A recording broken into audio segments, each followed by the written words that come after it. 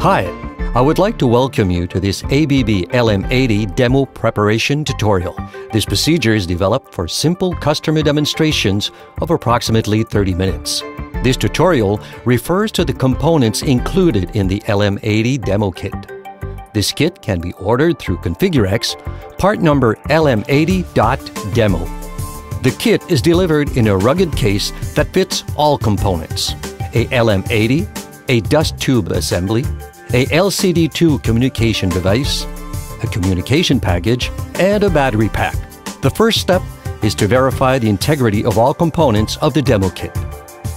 The LM80 shall be duly identified as LM80.A, which designates the standard aluminum enclosure with no heated lens. Look for anomalies on the LM80 body. Make sure the lenses are clear and clean. The small lens is the measuring laser output. The big lens is the optical receiver input. Remove the top cover and make sure connectors and relays are okay and clean. If anything doesn't seem right, please contact Quebec Factory. The dust tubes come with a gasket and a set of bolts and nuts.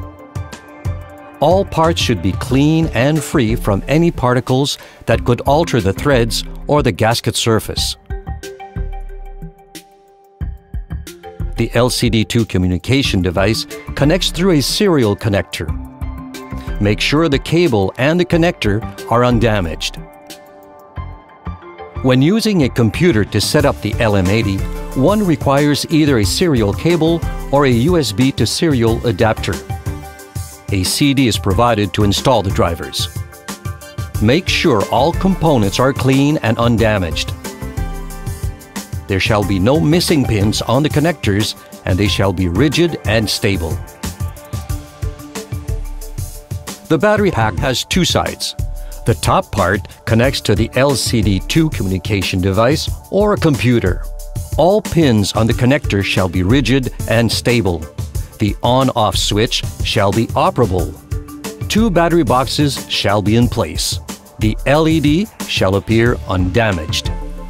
The bottom part connects to the LM80. The connector shall appear undamaged.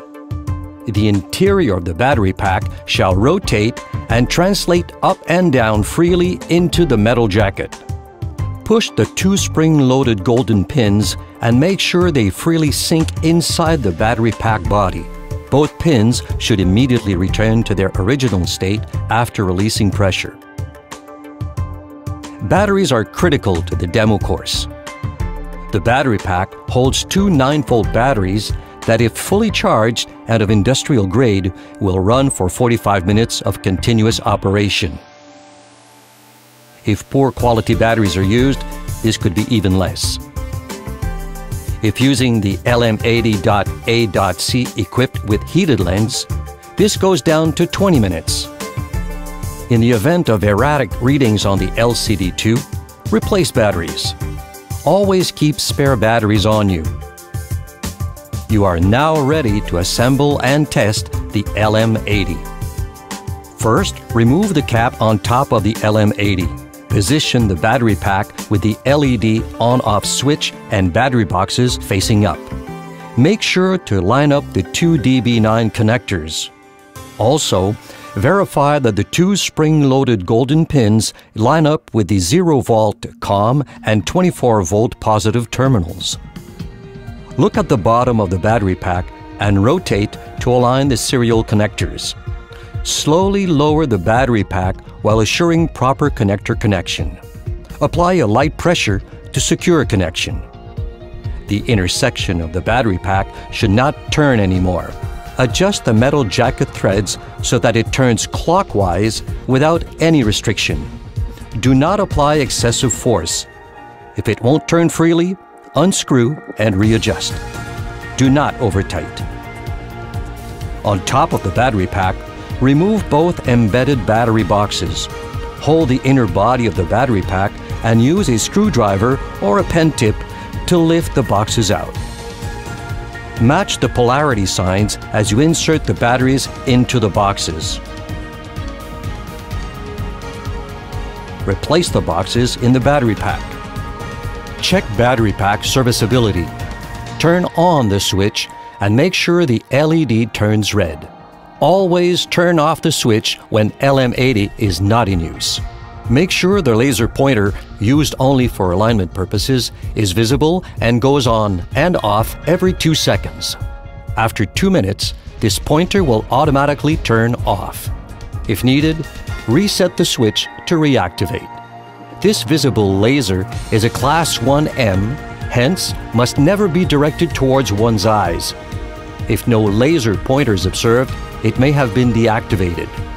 Refer to the operation instruction manual to reactivate. Turn off the battery pack switch. Connect the LCD2 communication device and turn it on through the switch of the battery pack. The LCD2 shall display distance readings. If not, reconnect the battery pack with a special attention towards the serial connectors. The use of the LCD2 permits the basic configuration of the unit. To enter the menu, press Exit. Use the up and down arrows to browse the different options. Go to Units. Press Enter and use the left and right arrows to toggle between feet or meters. Press Enter to apply. These steps apply to any other option in the menu. Refer to the LM80 operation instructions document for details about the menu. Several advanced settings are available to fine-tune the LM80 according to a specific application. To access advanced settings, connect the LM80 to a computer. First, connect the USB to serial adapter to a USB port. Make sure the LM80 is powered on. Upon connection, Windows may automatically install the appropriate driver for the adapter. Note the COM number as it appears on the screen. This information is also available in Windows Control Panel. Select Device Manager and expand the nod Ports, COM and LPT. Note the COM number for the prolific USB to serial COM port. On certain operating systems, the installation of the adapter drivers might not be automatic. If the port is not listed, use the provided installation CD and follow setup instructions. Accessing the advanced settings requires the use of a terminal emulator. ABB recommends the use of PuTTY, a free and open source software easily found on the internet.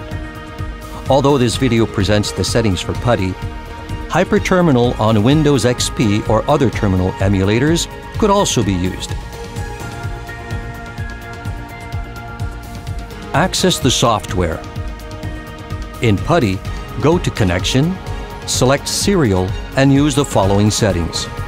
Serial line to connect to, type the appropriate USB to serial adapter COM number. Baud rate, type 19200. Data bits, type 8. Stop bits, type 1. Parity, none. Flow control, none. To connect to the LM80, go to Session and select Serial. Type down a name for the new settings and click Save. Go to Logging and select the All Session Output setting. A log of the LM80 operations will be automatically saved. Click Open. In your terminal emulator window, hit Spacebar to enter the main menu. The main menu provides access to the same options as on the LCD2 device: 4 to 20 milliamperes, relay and instrument settings. To access a submenu, type the associated number. To modify a setting, type the associated number and enter the new value. Press Enter. To exit the previous menu, press X. On certain options, typing the number will toggle text values.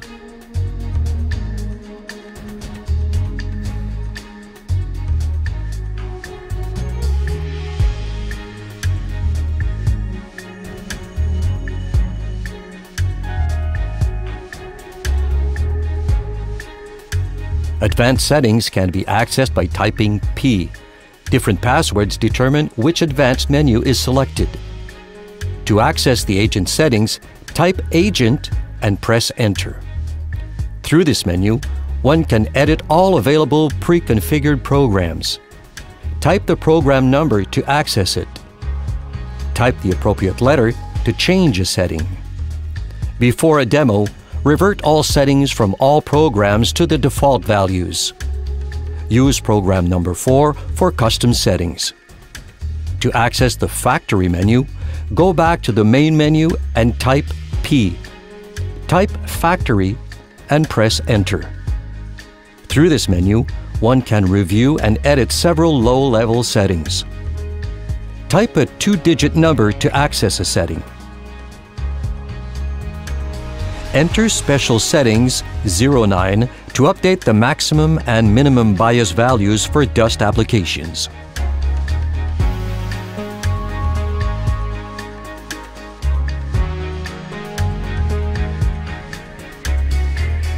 Enter Hardware Settings 10 to update the user setpoint limit with customer info. Use password FPGA. Enter actual customer setpoint. Beware of units and press Enter. Refer to the advanced training material and the operation instructions manual for details about specific applications and settings. In case the level application requires the use of the dust tubes, clean all surfaces, including the LM80 bottom part, the dust tube plate, and both sides of the provided gasket. Place the gasket in the proper orientation and use 2 bolts to temporarily secure the assembly before fully tightening using all bolts and nuts. Remember that the LM80 safety certificate only applies when the original cap is on and with the use of appropriate cable glands for external powering.